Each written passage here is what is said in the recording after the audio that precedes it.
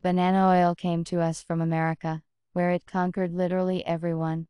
Today I offer you to cook and please your family with a delicious treat. Watch and remember a simple recipe. Prepare all the necessary ingredients. For the preparation of banana pineapple oil, I advise using canned pineapples, in pieces. We will need the pineapple slices themselves, and the syrup from it.